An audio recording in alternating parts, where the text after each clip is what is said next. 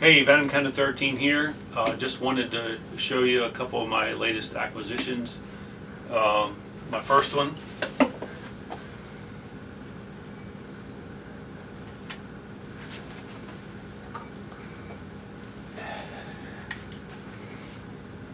this is my new Marlin Model 336.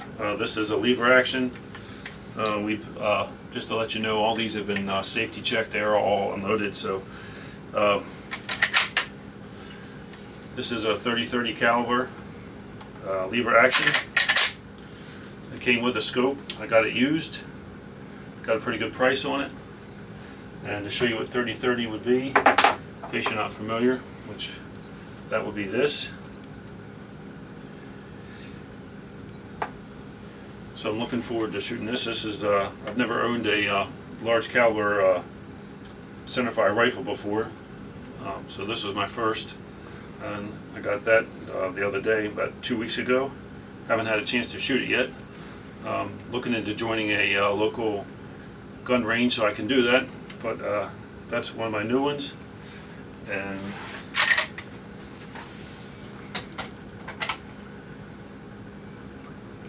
at the same time, they also have this one also used and on sale, so I picked this one up at 2. This is a Remington Model 742, and this one is chambered in 30-06, so that shoots the same as the M1. So that's a big boy right there. So comparing that to the 30-30 here, and this is the 30-06. So the caliber, the diameter is pretty much the same, but you can see the case is different. So that's that. This one actually happens to be semi-automatic.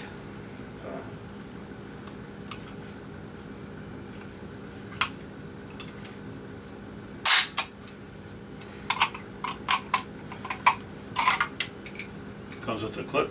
Not even sure how many that holds yet. Again, I haven't had a chance to shoot this one yet either. I figure about maybe 3, 4 tops will go in there, probably 3. So I'm looking forward to shooting that. Again, I've never shot that before either. Never shot a rifle this big before, so looking forward to that.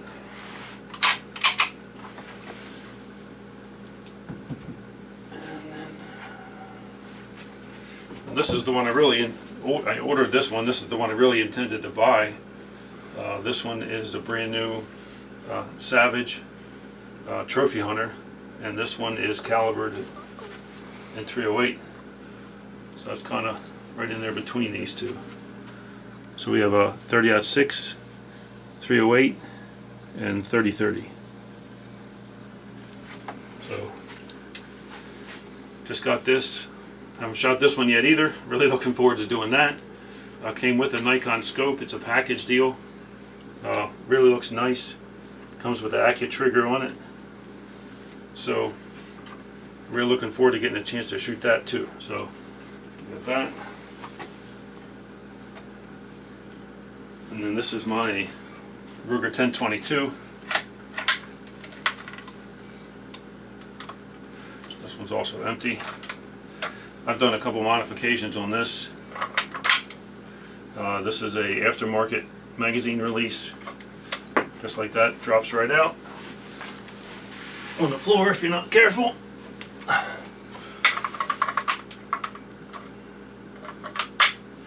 So after you're done shooting, bam, it comes right out. So I've done that model in this. I've also replaced the recoil buffer in the original 1022. That's metal. I've replaced it with this one from Volquartsen. So this is a polymer type product, and it fits in the end of the bolt. So as the bolt comes back, instead of metal on metal, it's now got this plastic, so it doesn't make that noise. Another thing I've done with this one is I've put in the also from Volquartsen, the improved extractor has been put into this, and also the replacement plate that allows you to release the bolt just by doing that. On the original one, the way it comes, you have to use this button once it's like that, and then you have to fiddle with it again to get it to shut. But with the mod in the from Volquartsen, you can put a mod in where you can just release it like that. So I've had this for years. It's a lot of fun. So if you're looking for a fun rifle to get started, Ruger 1022, you can't miss. Really nice. And last but not least, my latest acquisition. This is my brand new, also empty and already safety checked. My brand new Daniel Defense DDM4V5. Haven't had a chance to shoot this. I've only had it for a couple days. So really, definitely looking forward to shooting this. Did not come with sights. They had the aim point patrol rifle optic was on sale when I got it, so I got that for it, and that's pretty cool. So as of yet, I'm looking into sights. I will probably go with foldy sights. I'll probably try to get them to co-witness. So that's my latest Daniel Defense M4V5.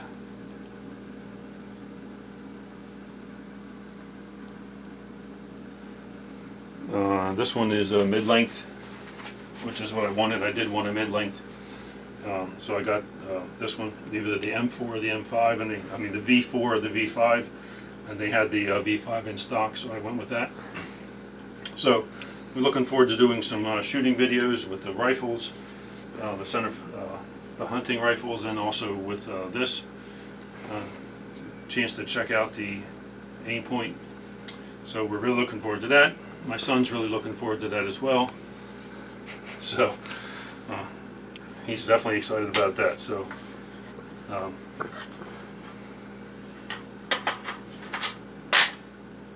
love that sound, huh? So we're looking forward to that, and I did bore sight all these actually today, and I did that with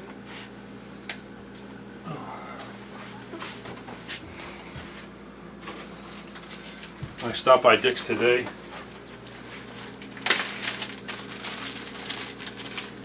and I got this laser bore sighter. So it comes with these little plastic adapters that screw into the end for different chamberings, and then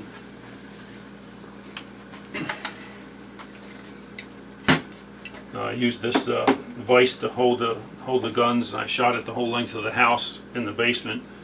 So you're putting the bore sighter directly into the bore carefully, and it has one of those plastic adapters on the end there, depending on which rifle you're doing, to hold it steady. And then when you turn it on, the laser shoots all the way to the other end of the basement, and then you look through your scope, and of course, so you're bore sighting, and then you use the windage and elevation to bring the reticle and the scope so that it's directly on the dot, and then you're bore sighted, and that'll put you on your target pretty close, close enough to get on your target on paper at about 100 yards or so, and then you make the adjustments after a test shot. You make a little adjustment. And that's the beginning of bore sighting. So I've never sighted in a rifle before, but that's the first step. So I went ahead and did that with this bore sight. Oh, it's from Bushnell. I think it was about 40 bucks. And again, it comes with all the adapters for it. You can even do shotgun, all the different calibers, so all the way down to the 22 and the AR-15, the 223 used the same adapter, and then of course the 30-06, the 308, and the 30-30 also all use the same adapter because they're basically the same diameter. So I didn't have to change it, but it worked real well. So I just shot it the entire length of the inside of the basement, so it was dark, so I could see the red dot real easily, and then I just used a screwdriver and adjusted the windage and elevation and brought the crosshairs of the scope onto the red dot. So I'm ready to go to the range. I just need to get a chance to do that. So I'm looking forward to that. Hopefully we'll be able to shoot some video for that. So until next time, this is VamCan13 and Brendan. Have a good evening.